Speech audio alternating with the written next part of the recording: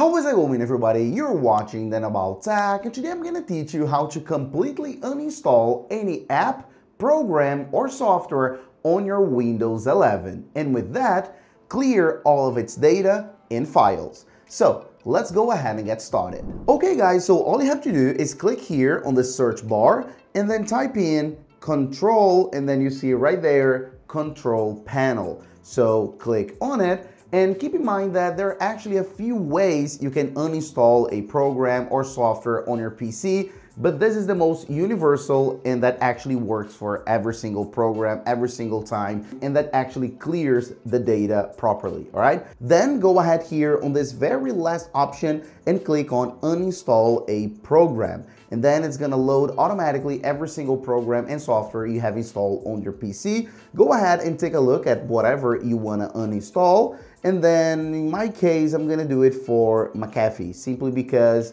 I have another antivirus, so I don't need this anymore. But of course, you can do it for any application. Double click on it, and then right here you have uninstall or change an application. Let's go ahead and yes. And then right here, this may vary a little bit depending on the software you want to uninstall. Sometimes you get one of those feedback pages. You can, of course, ignore it. You don't need to fill anything, so go ahead for no thanks.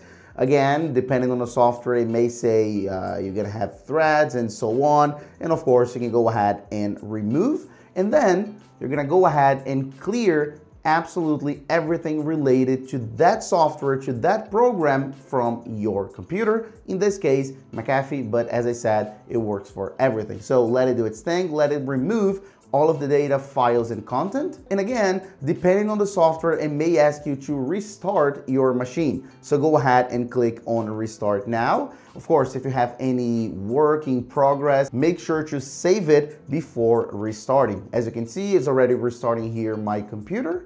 And so after the PC restarts, we're good to go. We don't have the software anymore. It's been completely uninstalled and all of the relative data and files from that software are completely gone. So thanks for watching, and I'll see you on the next videos, guys. Bye bye.